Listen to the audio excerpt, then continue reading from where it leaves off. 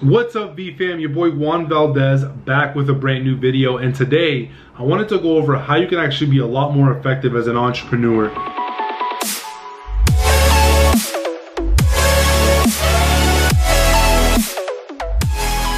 Now, before I actually get right into it, I wanted to give you guys a huge thank you for showing me tons of love and support throughout all the videos and content I've been putting out.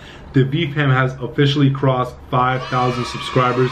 That's obviously a huge accomplishment, and our next goal is to get to 100,000 subscribers. So make sure you guys stick with me along the journey. I had a couple things I wanted to go over. I have some notes here written out with some things that I kind of wanted to make sure I mentioned in this video. So if you see me looking away, don't worry, I'm not like texting or doing something else. I'm looking at the notes that I have here put together for you guys. I wanted to start this video by sharing one of the biggest takeaways I've gotten from a book that I was reading just a couple days ago, and I shared this takeaway on Instagram and Snapchat, and everybody on there got tons of value from it, so I figured why not share it with you guys on here as well. The book was actually Awaken the Giant Within by Tony Robbins. Obviously I'm a huge Tony Robbins fan, and what he was actually going over is that us as humans, we tend to associate pain and reward towards the wrong things, right?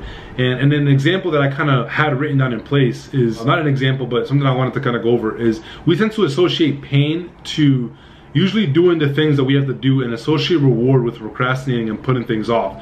Quick example, whenever we do like a to-do list and we write it out loud and we know we have things to do, we tend to procrastinate, and the reason why we procrastinate is because we're associating pain with actually doing those things. We're thinking about how much work is going to take to do those things, which is the wrong mindset to have, right? We should be associating reward to thinking about what's going to be the outcome of doing all those things, how ahead it's going to get you if you get those things done. And the mistake comes into play when we associate reward with not doing those things at the moment, putting those things off, right? We can think about, you know, what else can we do besides doing the things that we have on our to-do list, right? And a lot of us tend to do that. Even myself, whenever I have things to do, I tend to put them off. And the reason why we're putting them off, it isn't like you're intentionally doing it. It's just because you associate reward with doing something else that may seem a lot easier at the time, right? That's a huge mistake, because what we should be doing is associating pain with not doing those things, right? Thinking about, for example, if you don't work out, what's gonna happen if you don't work out? Well, you know you're not gonna be in shape, and you know you're probably not gonna feel good, because when you're out of shape, you usually don't feel good, right? And that was a quick example I used on social media as well, but it was a great example, right? Because usually what people associate pain with is the process of actually working out, of actually going to the gym. And that's a huge mistake. We should be associating reward with going to the gym and working out, because usually when you go to the gym, you know that if you keep working out, you're gonna look good, of course. And usually after you work out, you feel incredible. For a lot of you guys that are watching this video, you guys can probably relate.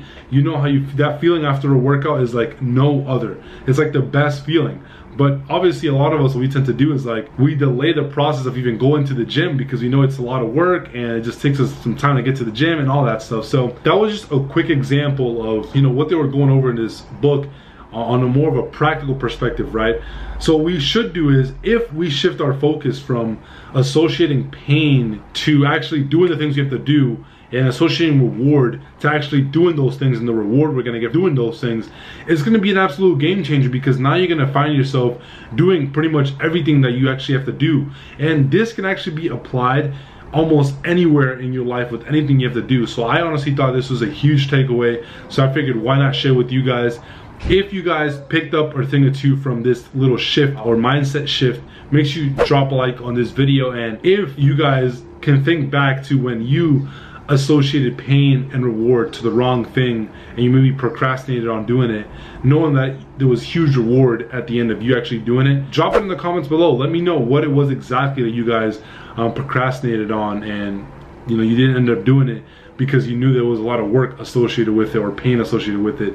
I'm always interested to see like what kind of things other people you know, tend to associate pain and reward with, right? Because I know for a fact, me myself, I find myself associated pain and reward with the wrong things at times. So I'm curious to see what you guys have done before. Now, I also wanted to share with you guys my daily routine kind of structure. I had a lot of people reaching out asking about, you know, running an e-commerce business or being in the internet marketing world, running an online business. What does your day-to-day look like, and what are the things that you focus on doing? And when it comes down to it, I've actually started to structure my days around this idea that we were just talking about, what we associate pain and reward with, right? So I know for a fact that every single day that there's things I have to do no matter what. There's just work I have to do, and there's no way around it. So what I do is I associate reward with the things that I have to do, and the way that I do that is I set up my day so that my first half of the day is focused on the things that I have to do. Like, for example, if I know that I have to, you know, do some personal development, learn a new skill, I'll do that.